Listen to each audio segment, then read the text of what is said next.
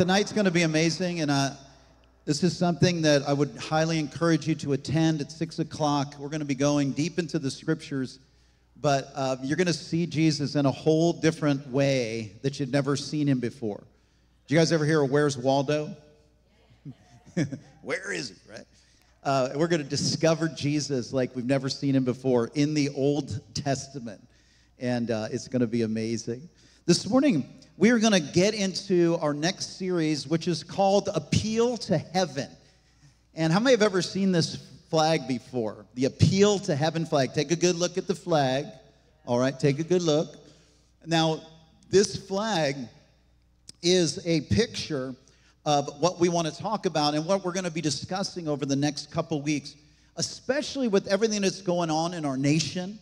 And we have to be ready to appeal to heaven, because the most important thing we can do right now is to come into alignment with the kingdom of God and to appeal to the greatest authority, whoever was and whoever will be, the name of Jesus. How many are grateful that we can always appeal to a higher authority? President of the United States is not the highest authority. We appeal to heaven. So the phrase appeal to heaven appears in some writings by a man named John Locke.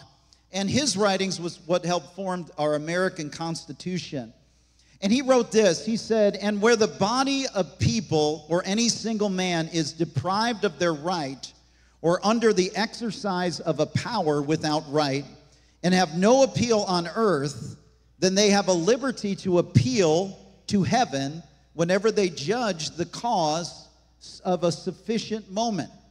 What he's saying is that if there's tyranny or if there's injustice, I may have experienced injustice before, that we need to learn not just to appeal to the earthly authorities, but to go to a higher authority, right?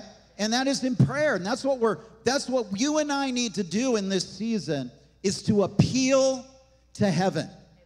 This is a significant time and a Kairos moment. Now, many of you don't know this, like I didn't know this, but this flag, the Appeal to Heaven flag, was on the first ships of the Continental Army. In 1775, there was 6.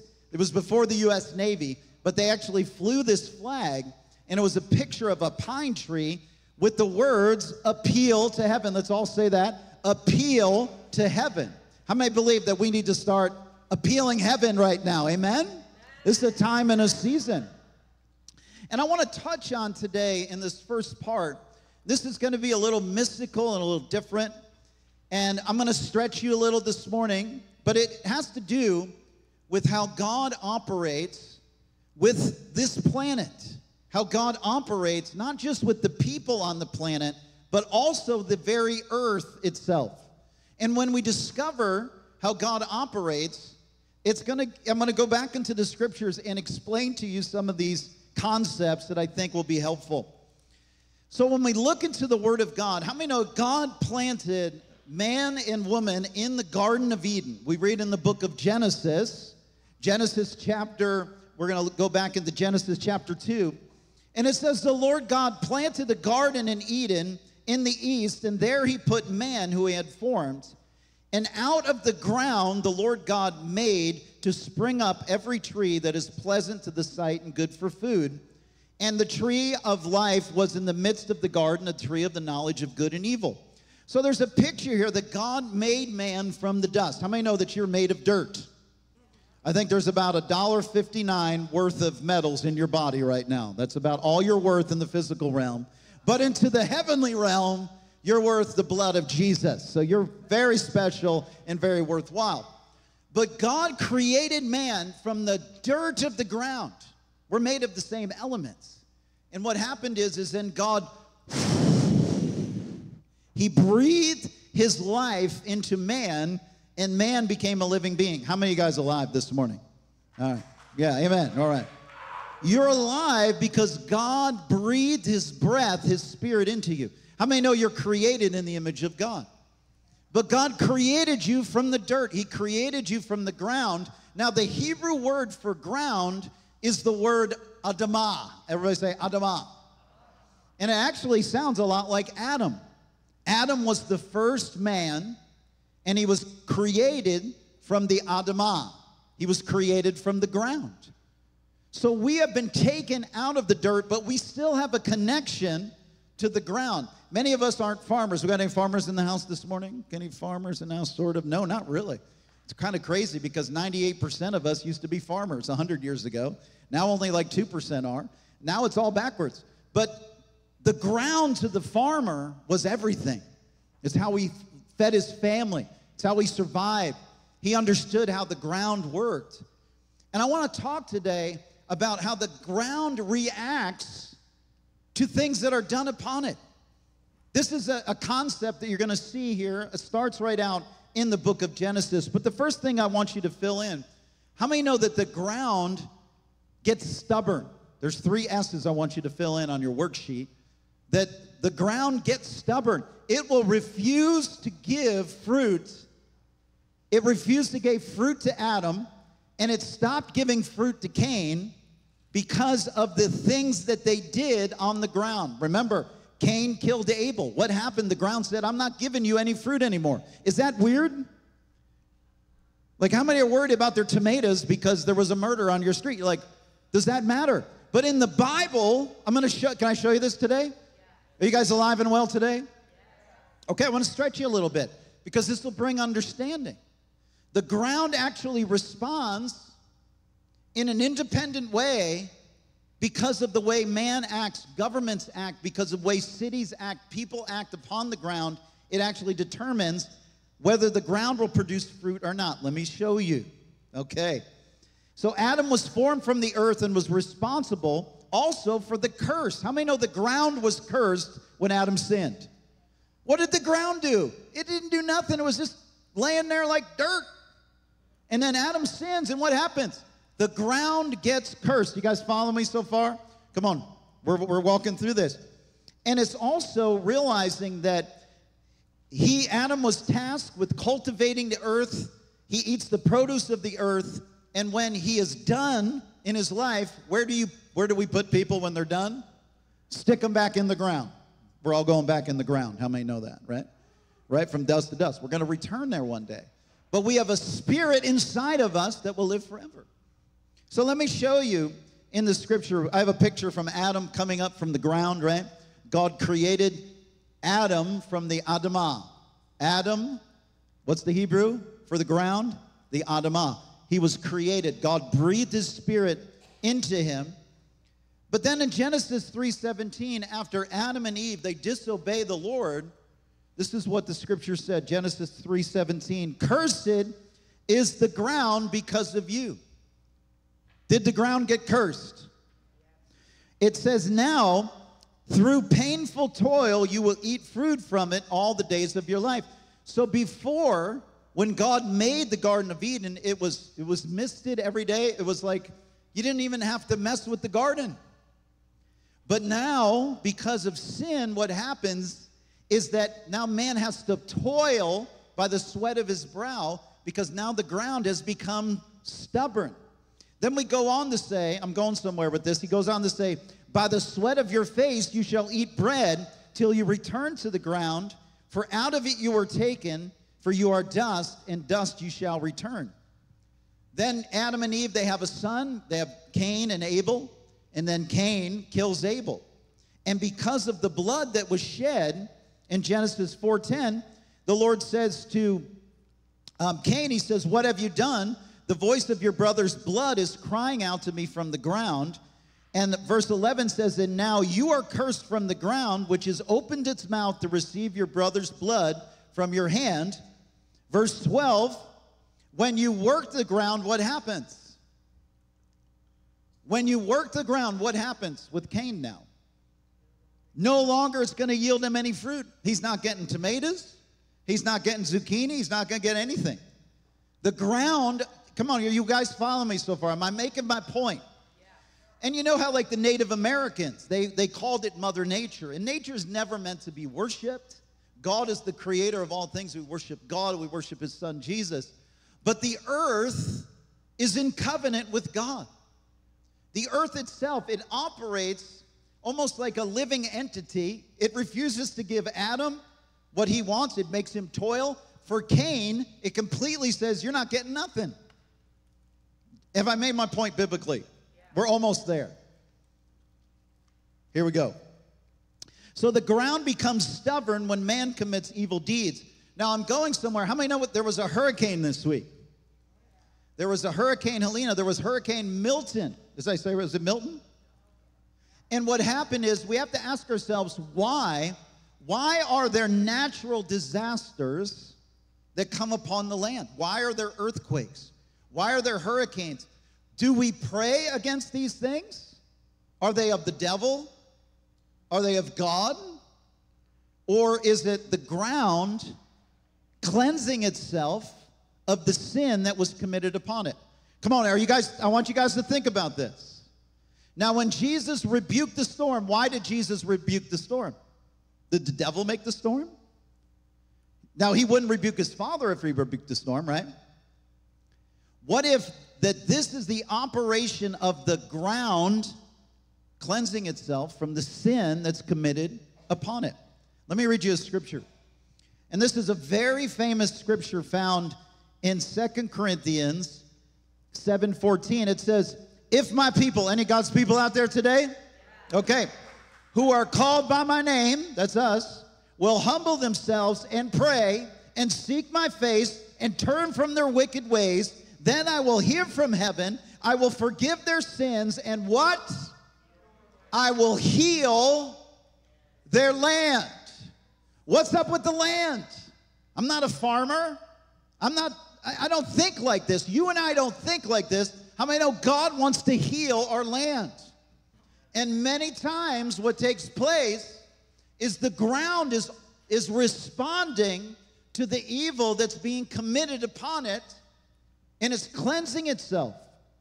It's kind of a mystical thought, but the scriptures see that when we repent and we humble ourselves and we seek God's face, and I'm going to show you something at the end of this that's going to blow your mind, God will actually even bless the very ground. It'll become more fruitful, more productive than you can ever imagine because of the way we live our lives. You guys aren't convinced yet. Let's continue. All right. Here we go. And so he talks about Cain. He says it's never going to produce. And look at what the Bible says in Romans 8, chapter 8, verse 20. It says, for against its will, the universe itself has had to endure the empty futility resulting from the consequences of human sin. I'm not making this stuff up. It's in the Bible. Sometimes I make stuff up, but I'm not doing it today, okay? Right? The universe is suffering. The very ground is suffering because of the responses of man not living right before God. Even the very ground. But it says, but now with eager expectation, there's something that the ground is expecting and awaiting for something to happen. How many know that heaven is not a place we go? Heaven is coming to earth. That's the ultimate goal. That Jesus and the Father are returning to planet Earth to take back the planet. We're not going somewhere. Heaven is coming here. Okay. All right. Yeah, you can get excited. Anyway. Okay, this is where it gets a little gross. But the ground will be stubborn when there's sin upon it. But when it gets really bad, you know the Bible says the ground will actually get sick. That's the next thing you want to fill in. Gets stubborn and it gets sick. Now what happens when you get sick? You don't feel well, you can't walk straight. Sometimes you even, right? There's a great children's song. It goes, you got to throw up, you got to throw up, you got to throw up your hands. I mean, it's a great kid's song. We can do it next week. We think Austin will go over really well. But the ground will actually, the Bible says, will actually spew you out. Let me read what it says. The ground gets sick. You've never heard anything like this before, have you? Here we go. Come on, walk with me. Leviticus 20:22, it says, keep all my decrees and laws and follow them, so that the land where I am bringing you to live may not vomit you out. I didn't write that. That's the Bible. What's it say? It says, keep all his decrees and follow them, or the land is gonna vomit you out. Come on, it's in the Bible, right? I'm not making this stuff up. It's there, okay? The land itself is responding to how we live our lives. Why do you think it worked? People all over the world in America were praying that this hurricane coming toward Florida would dissipate and the walls of it would break down, and the destruction that was expected, remember on Tuesday? It's like, it's going to be horrible. And it was still bad, but praise God. How should we pray against natural disasters? Well, it's God's will. No. It's not the devil. The devil doesn't have that powerful. I mean, I know they can do stuff with the environment, but that's a whole nother, it's a whole nother talk right now. But how should we pray? Well, we should command the storms to stop. Amen? We should be like Jesus, peace, be still in the name of Jesus, right? Why do we do that? It's because it's a response. We're actually, God, forgive us. We repent, Lord, we humble ourselves, we come before you, we appeal to heaven. And then God will heal our land. He wants to heal our land. But there's an if in that statement. It's if we do our part. So I want to show you, what does the land look like? I have a couple pictures after like a tsunami or a natural disaster. What does that look like? It looks like somebody just vomited, doesn't it? It looks like the land just vomited it up. Go ahead, next one. Right? I don't like to use that word vomit on Sunday morning. I don't know why. Right? Right? And so we see this in the Bible, and Jesus talks about, how many remember Jesus talked about he would spew you out, right? Remember what it says in the book of Revelation. He goes on to talk about, he says to the Laodicean church, he says, I know your works, you are neither cold nor hot. Would that you were either cold or hot. So because you are lukewarm and neither hot nor cold, I will spit you out of my mouth. It actually says in the Greek, because I looked it up, he will vomit. And what's that saying? There's actually a picture. What I love about the Bible is you begin to study it. You begin to study the environment and the context. And you look at this city called Laodicea, which Jesus was speaking to. There was two other cities in about 10 miles from Laodicea. There was the city of Colossae, and there was the city of Hierapolis. And Hierapolis had amazing cold water. It was known for its cold spring water. And Hierapolis was known for its wonderful hot springs, like hot tubs, right? And Laodicea had no water source. So they had to get their water either from the hot springs or from the cold water up from a city different way. And whenever the water arrived at Laodicea, guess what temperature it was? It was lukewarm. So what Jesus is saying here, and most of us have always thought, like me, that Jesus said either be on fire for God or be a terrible sinner, right? Be hot for God or just be cold and turn your heart away from God. Isn't that the way most of us have been taught that? That's not what it means. It means either be hot, which is useful, or be cold, which means be useful. Because cold water is useful to drink, hot water is useful to take a bath in. And so Jesus isn't saying, either be on fire for me or be 100% against me. He's saying in both circumstances, be useful. And that's what he wants our cities to be. He wants our nation to be. He wants our leaders to come into obedience with what the commandments are. And we need to be praying faithfully for our leaders right now, because there's a lot to navigate in this season. In a city itself, and we ask ourselves, well, why did that hurricane hit Florida? Why didn't it hit Richmond, Indiana, right? Why isn't there destruction there? It's because we have to view ourselves as together, like a city is a corporate thing. When God brings judgment on a nation, it's random. It's not like we all experience the same level of judgment, but we as America are under judgment because of decisions that are being made by our leaders and by the decisions that we make as a people. So if we humble ourselves and come before the Lord, the Bible says he will heal our land. And so it's important right now to spend time doing your declarations every day, praying, interceding, praying for those who are serving God, getting into office. Like we're praying, we're appealing to heaven. Remember, when God came to visit, he visited Abraham, and he came, and God was like, I'm going to go down and destroy the city of Sodom and Gomorrah. How many remember that story? And what does Abraham do? He begins to intercede with Yahweh, with God, to spare the city. You guys remember that conversation? Genesis 18:20, it says, Then the Lord said, because the outcry against Sodom and Gomorrah is great, and their sin is very grave, verse 21, I will go down to see whether what they have done altogether, according to the outcry that has come to me, and if not, I will know.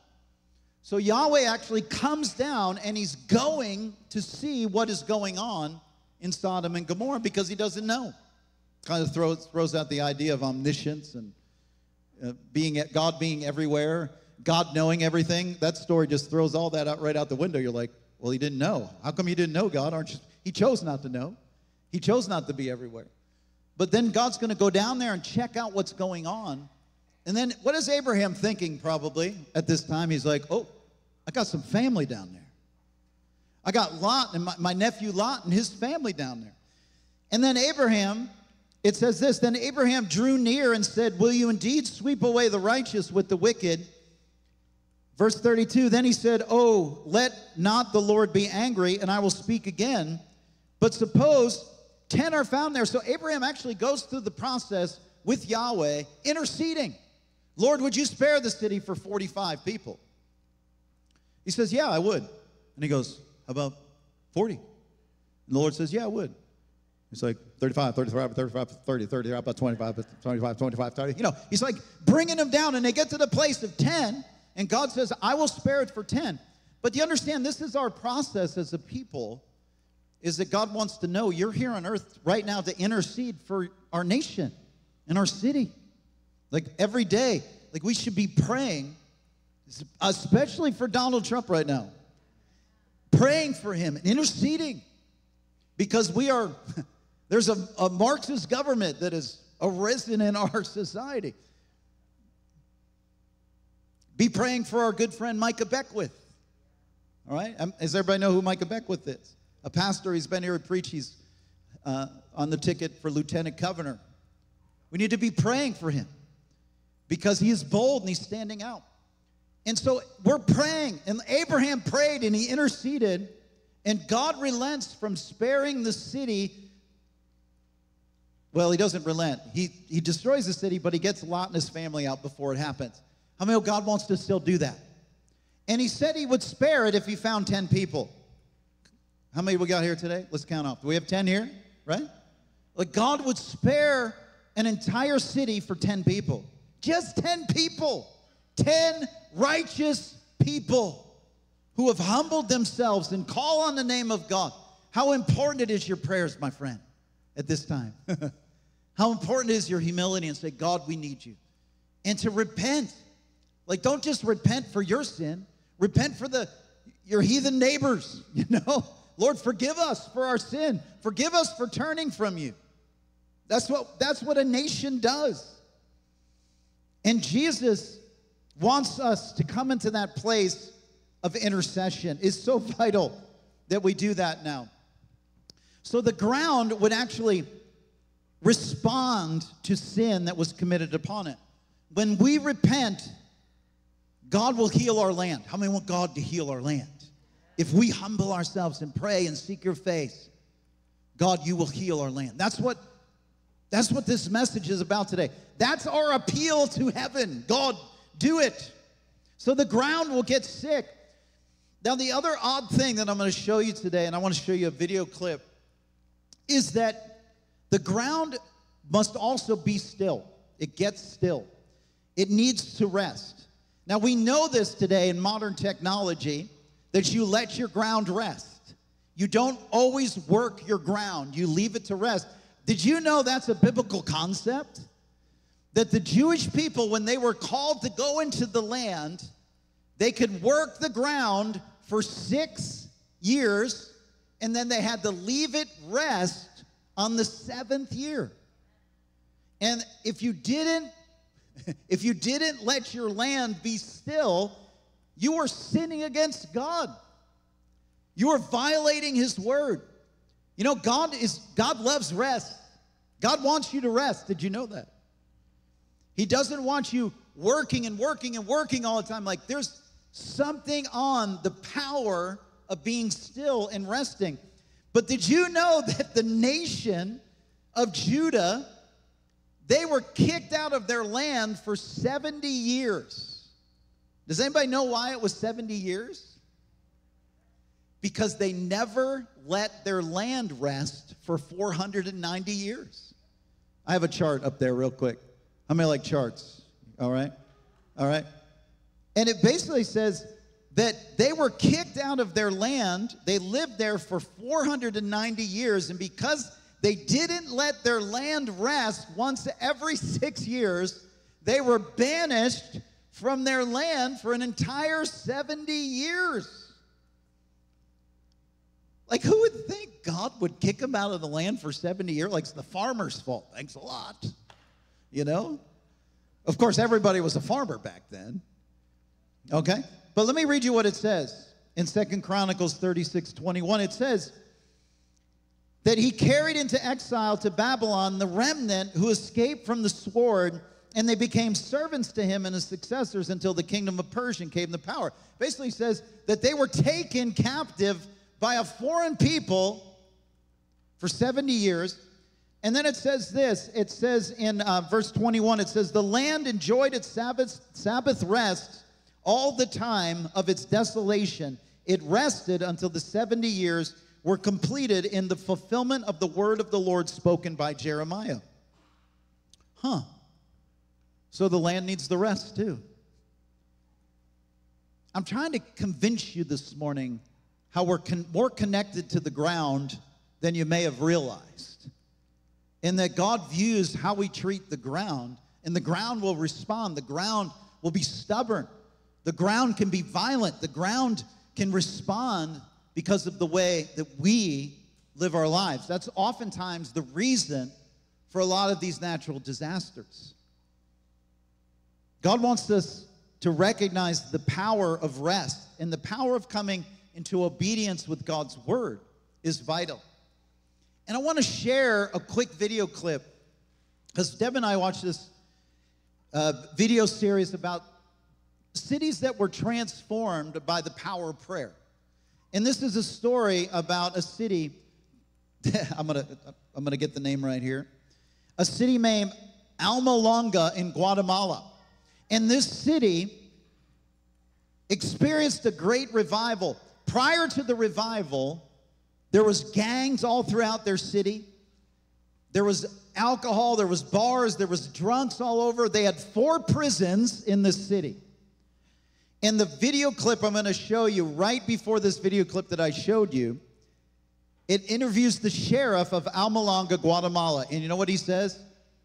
We don't have any more prisons because revival has come to our town, and 90% of our community is now believers and followers of Jesus. So we don't have prisons anymore. And he's just telling the story, like what happened when the pastors came together and prayed, and the city came together and humbled themselves. And not only did God heal the people, did the people stop sitting? Because that's what revival is when people are hungry to get right with God. But not only did that happen, the ground itself began to produce like never, ever before. So go ahead and show this video clip. Almalanga, Guatemala. Turn up the volume, please. Even the town's agricultural base has come to life. For years, crop yields around Almalanga suffered from a combination of arid land and poor work habits. But as the people have turned to God, they have seen a remarkable transformation of their land. And Almalanga became a fertile valley. It is so fertile that the land is so good. They produce the best vegetables. They get as many as 3 harvests per year. They sell their vegetables to Guatemala, south of Mexico, and El Salvador. Before the spiritual turnaround, growers were exporting 4 truckloads of produce a month. Now they leave town 40 times a week. Nicknamed America's Vegetable Garden, Almalanga's produce is of biblical proportions. You have to see them to believe. A beet is 4.5 pounds. A carrot is this size. It is just unbelievable. It's bigger than my heart. Is that big? It's the greengrocer. How many want carrots that big right there? Right? So come on, let's give God a shout of praise. Isn't that good?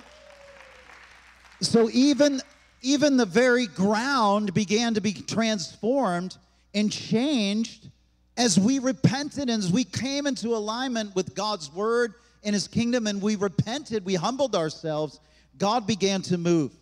And how many know that's what we're called to do? When we look at the Appeal to Heaven flag, it's a picture of a pine tree. And pine trees are different from most trees because most trees have leaves on them that fall off. And I believe it's a call of us that we need to become pine trees in this season and not just regular trees. What are those called? What are they called? What are the other ones called? I can't say that word. What is it? Sicily. Okay, thank you. So we need to be trees. And let me give you some points about what the Bible says about us being trees. In Psalm 1, 3 and 4, it says, he will be standing firm like a flourishing tree planted by God's design, deeply rooted by the brooks of bliss, bearing fruit in every season. Couple things about pine trees that makes us different is we can be stable in every season. That's what a pine tree does. It's never barren. Did you notice that about the pine trees? They're never barren. They're always green, and they're always pointing toward heaven. That's our life. We're called to be pine trees, not trees that are losing their leaves every season. We're not affected by the seasons. Friend, we're not affected by what goes on around us. We're not thermometers, we're thermostats. We don't go around saying it's cold, it's cold, it's cold. What we do is we change the thermostat. We're thermostats, we change the temperature wherever we go. We're not affected by what goes on. We're stable because we're pine trees. Psalm 1 says, he is never dry, never fainting, ever blessed, and ever prosperous. Can you put up that verse? Let's say this together. He is never dry, never fainting, ever blessed, ever prosperous. Any pine trees out there this morning? Come on, one more time. He is never dry, never fainting, ever blessed, ever prosperous. That's what we're called to be in this season, pointing to heaven. When people look at us, they see us pointing to heaven. And people like, you know, what does a sign do? What does an arrow do? An arrow points us to somewhere. And maybe I'm a little flashy sometimes, but I'm just a flashing arrow, man. That's all I'm doing, pointing people to Jesus, right? Pointing people to the truth. And that's what you and I are called to do. Romans 8, chapter 20 says this. I'm almost finished here. It says, all creation longs for the freedom from its slavery to decay and to experience with us the wonderful freedom coming to God's children. Did you know the very earth is waiting? It's on its very tiptoes, waiting for us to realize the revelation that we are sons and daughters of God. That's what creation is waiting for. In verse 19, it says this, that the entire universe is standing on tiptoe. I love that. Yearning to see the unveiling of God's glorious sons and daughters. That's the next great event of the church, is for you and I to be unveiled as God's sons and God's daughters. And the creation itself is waiting for that very thing. Come on, let's stand together as we close. Thank you, Father. Thank you for your goodness.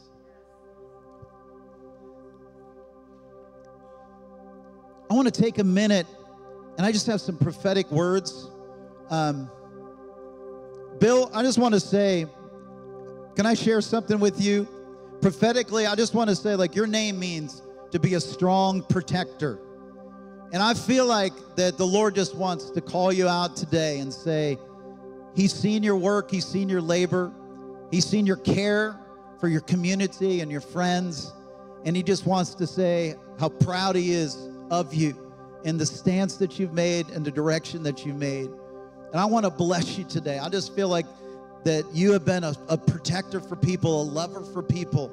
And I just feel like the works that you have done, like you have made a memorial before God in heaven. It's been beautiful. I know you work hard. You're passionate about what you do. But I want you to know you got the eye of heaven. Can we stretch our hand out toward Bill this morning? Father, we just thank you for Bill. We thank you for his heart. We thank you for his dedication to you, Lord. And we pray, God, you give him supernatural, just put your hand on him.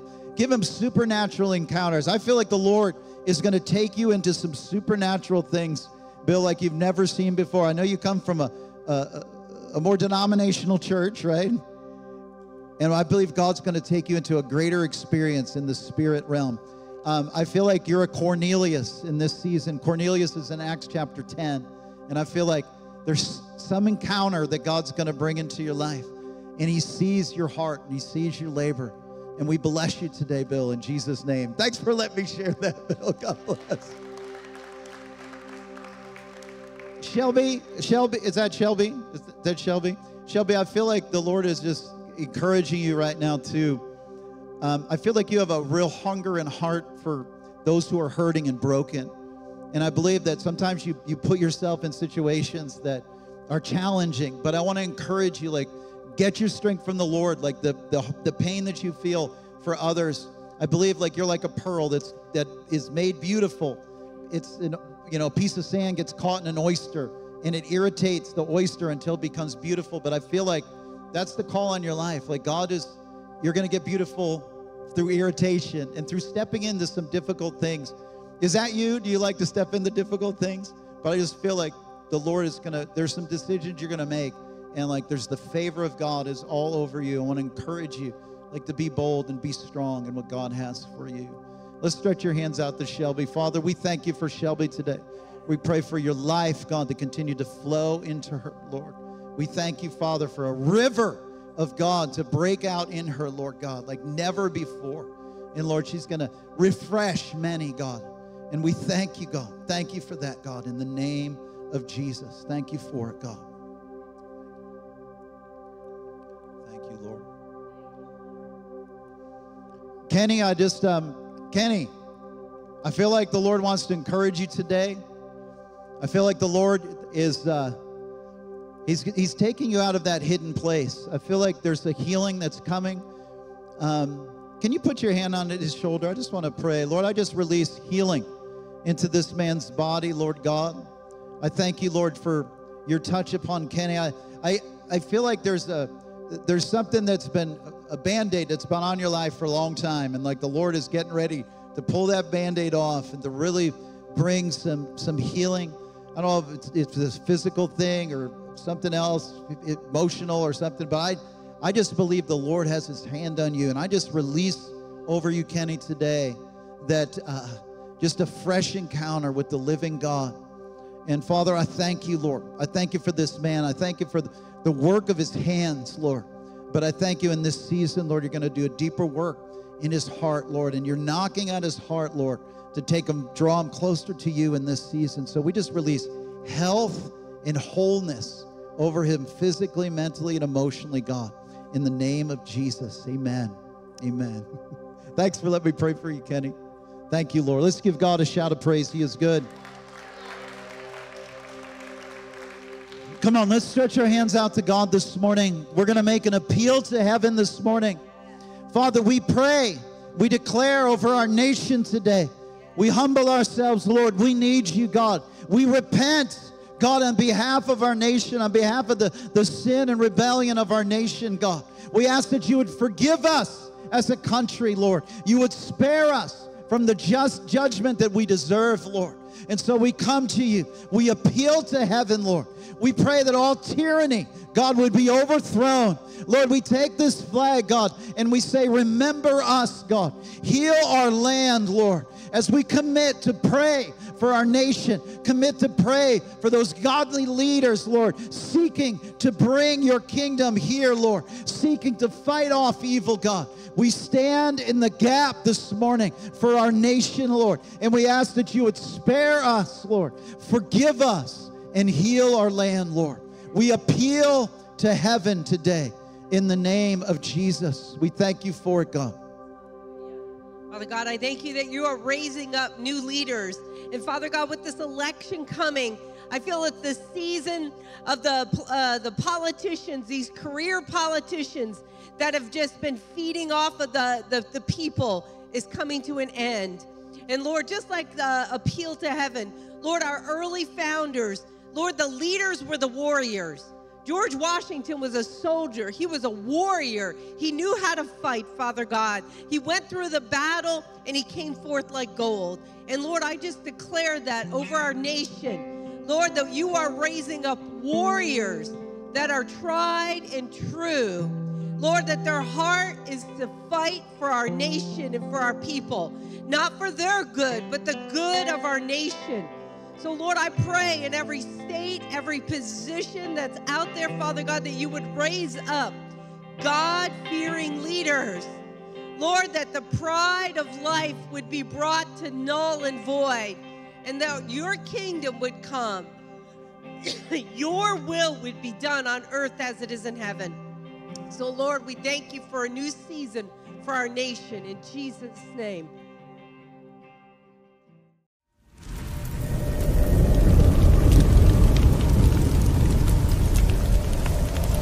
To break the cycle, because when we study the scriptures, I want to tell you today there's a difference between sin and iniquity. Sin is what we commit that separates us from God. When we repent, when we confess our sins, he is faithful and just to forgive them. But what happens is there's this other thing called iniquities. Everybody say iniquities. Iniquities are not sins you have committed. They are sins that your previous generations have committed. Your mother, your father, your grandfather, your great. There's 40 people, 30 to 40 people in previous generations that when they sinned, just like we talked earlier, when Abraham tithed, there was a blessing that was sent down to a previous generation because of his faithfulness in his giving. Because the Bible basically says that you were Levi, Abraham's great-grandson, was in his loins when he did that act. That's what the Bible teaches. You are not born with a clean slate. You were born with iniquities that were passed down from you up to the third and fourth generation. Come on, how many have seen some cycles going on? If you were born, Tarzan and Jane was your mom and dad. You know what I'm saying? Like, you see some generational stuff going on. You're like, and you go, where did that come from? There's suddenly like a person is living on fire for God, and suddenly they've fallen into something dark and horrible and terrible, and you're like, I did not see that one coming. That's an iniquity. That's an iniquity. Now, you and I, we could get upset about this right now. Well, what do I do about iniquities?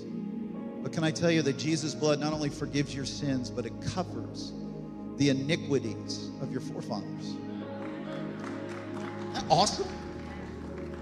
I remember when I got that revelation, I thought it was good to be forgiven, but Man, Lord, you'll forgive everything when I bring it before you. Lord, forgive previous generations, Lord, for homosexuality, Lord. Forgive our sins for anger or violence, Lord. Forgive us for murder. Forgive us for witchcraft. Forgive us for stealing from you and not giving to you the glory that you deserve.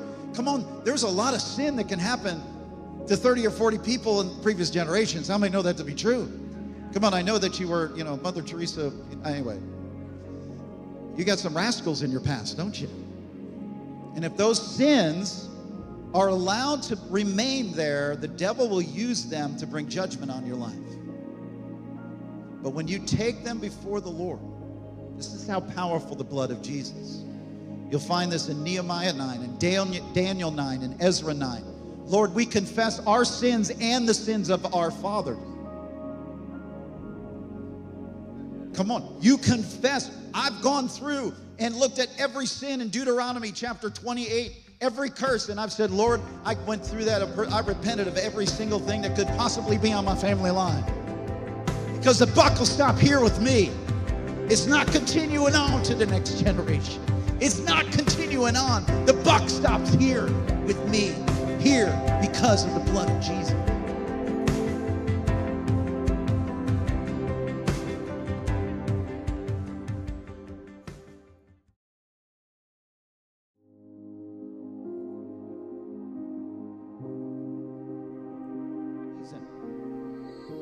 Now, when we talk about the temple of skin, remember when Jesus walked to the planet, the reason Jesus was crucified is because he made this statement. What was Jesus' statement that got him crucified? Does anybody know? He talked bad about the temple. You can talk bad about my mama. You can talk bad about my grandma, but don't you talk bad about my temple. That's why they killed Jesus. That's why they killed Stephen, the first martyr. They killed him because he talked bad about the temple. Read it in Acts chapter 7. They would gnash their teeth. How dare you talk about our system? How dare you talk about our temple? There was an anger and rage that came over the religious people of that time because they become so accustomed to their temple in their way, and God was about to change it. We don't want to make their same mistake. God's changing things in this season. How many know that? We don't want to make the same mistake and resist what God's doing.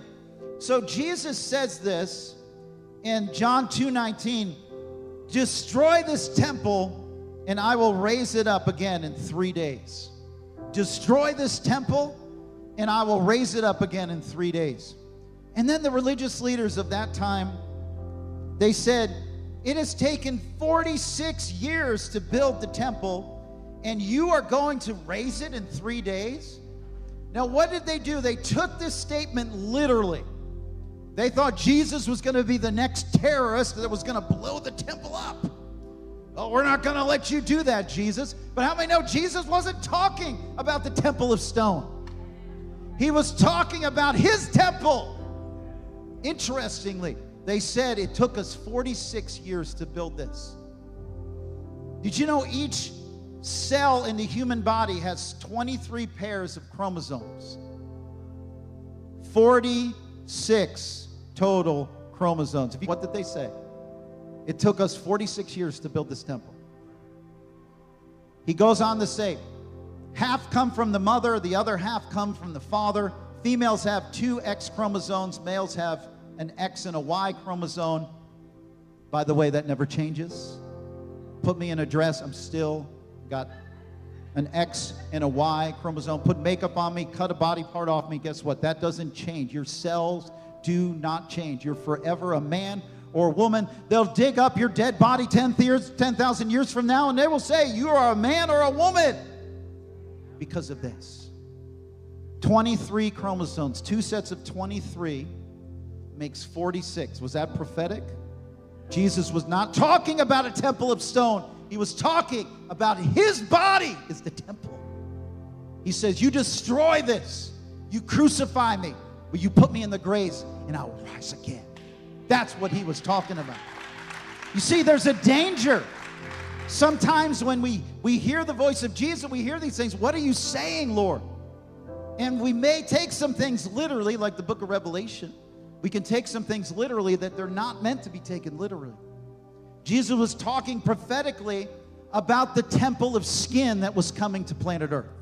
So that you know, now that we're talking about DNA and chromosomes, that each cell, what we have here, this is your DNA. There's bridges that keep your DNA together. They hold the DNA. Remember we said there's 2 sets of 23 chromosomes. These bridges actually keep your DNA together. And interestingly enough, they come in patterns. It's a repetitive pattern of 10, then 5, then 6, then 5, then 10, then 5, then 6, then 5. Put up the chart in Hebrew. If you look at the numbers of the Hebrew letters, a 10, a 5, a 6, and a 5. Yud, He, Vav, He, which is the name of God in the Bible.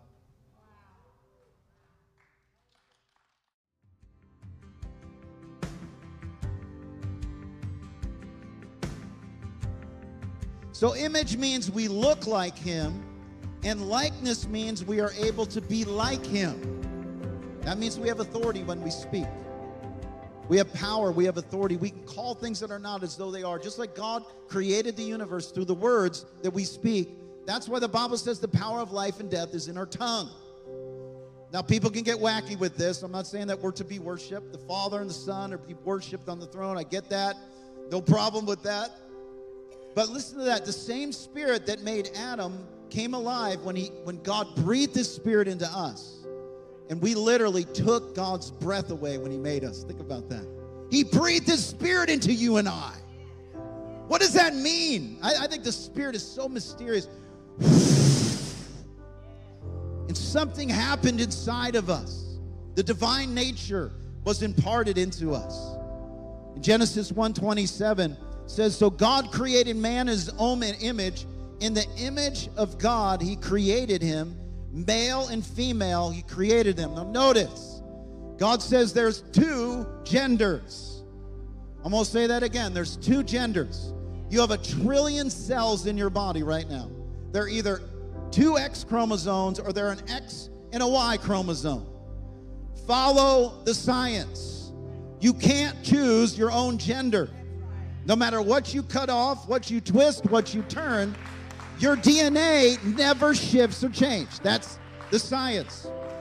So if anyone tells you differently, you should speak out against them. We are created to image God, to be His imagers, you and I. We're called to look like God. Isn't that good? You're an imager. Come on, look at your neighbor and say, you're an imager. The image is not an ability we have. It's not like a spiritual gift. Oh, I have the spiritual gift of image. No, you are created with image, the image of God. You're an imager of God. It's not an ability, but we have a status. We are God's representative on earth. To be human is to image God. So God created us with this intention that He wants us to be like Him and to be in His image and to rule and to take dominion. But we hear so much from Christians today, it's about being nice and being kind and not offending anybody. How many know this is the time to be offensive? It's where we're at because of what's happening in our community and our society. And we're walking a narrow road, can I tell you? It's lonely there sometimes. But we have to stand in truth. We have to stand. You know, there's a difference between animals and human beings. What is happening today in our society is we have legislators that believe that a baby seal or a baby eagle has the same value. So what's happening in our community is you have supposedly smart people who actually believe that a deer or a cow has the same value as a human being. It's stupid on steroids, it is. But that's the mentality that people think. We have state legislators now who pass laws that will punish anyone who endangers the life of a potential baby eagle. in its nest? How many have been at the beach before? You can't go near those baby turtles or you'll get fined or punished. But we have the right to kill potential baby humans in the womb. You understand? When state legislators stand before God and he's going to say, you protected baby eagles or baby turtles and you did not push laws that abolished abortion when you had the power to do that, shame on you.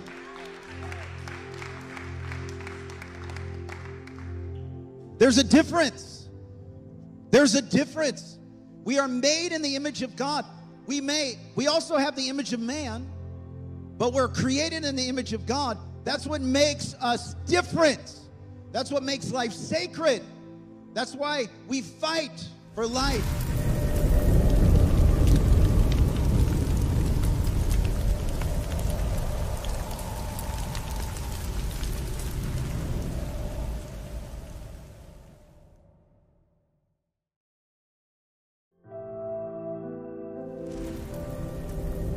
Times where I think some Christians don't just let go of certain situations and they think they're doing the right thing when they actually need to stop praying.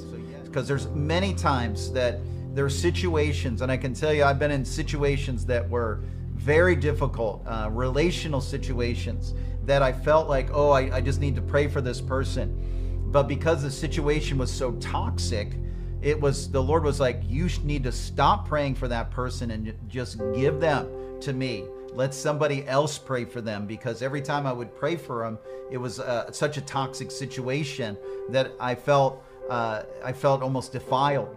So if God says, let that situation go, you need to let it go. If you start praying for something and you feel like, man, I don't feel like this is my place to pray for it, then it's important that you do not cross that line. Because maybe you're a very merciful person. Oh, I just want to pray for this person. Friend, sometimes God says, stop praying for them. You may be shocked that this is actually in the Bible. Jeremiah 7:16, the Lord says to Jeremiah, therefore don't pray for this people. Don't lift up a cry or prayer for them or make intercession to me, for I will not hear you. So there's times that God says, stop praying. And if you continue to pray, then you're operating in disobedience.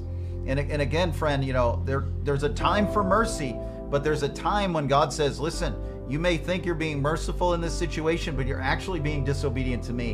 And we never want to cross that line. And I want to share about something called unsanctified mercy.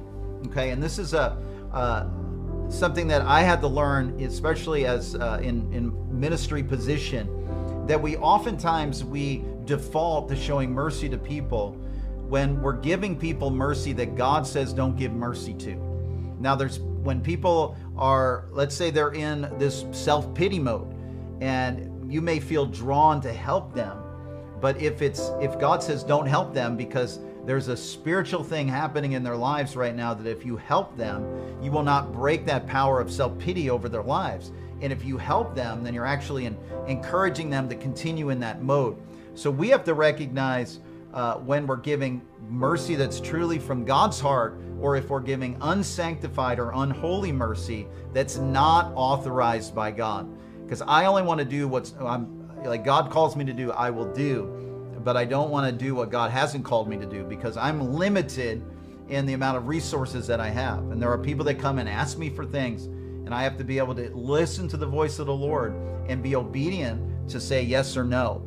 So even when it comes to prayer, that there are certain things that we ought not pray for. God may say, stop praying for that. And there are certain people that God may tell you, don't pray for them.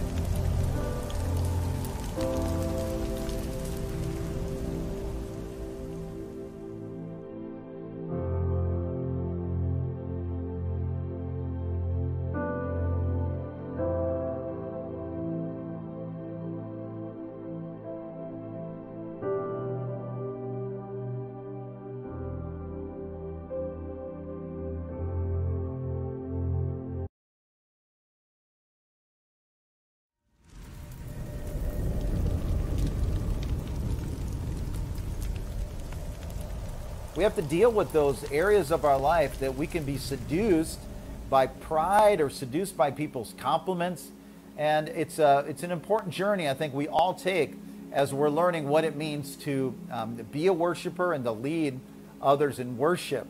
And in ancient times, interestingly enough, most kings only allowed a certain class of people around them. And this class of people were called eunuchs.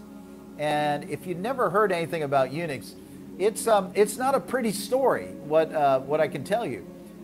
Traditionally, eunuchs were castrated males who were put in charge over the care of the royal women in the king's palace. So here we have eunuchs who had actually gone through a procedure on the most private part of their bodies. I'm sure it wasn't very, it was quite painful, so that basically they would lose their desire for the opposite sex. And you could not even apply to be around a king unless you had first gone through that process of becoming a eunuch. And what's the picture here? I think the picture is this, is that you and I as worshipers, as leaders, we're not called to bring attention to ourselves. We're here to prepare the bride for her king. And if we are not castrated like a eunuch, we'll have a desire for the bride to be attracted to us. And that's one of the things that we have to become eunuchs if we're going to be worshipers.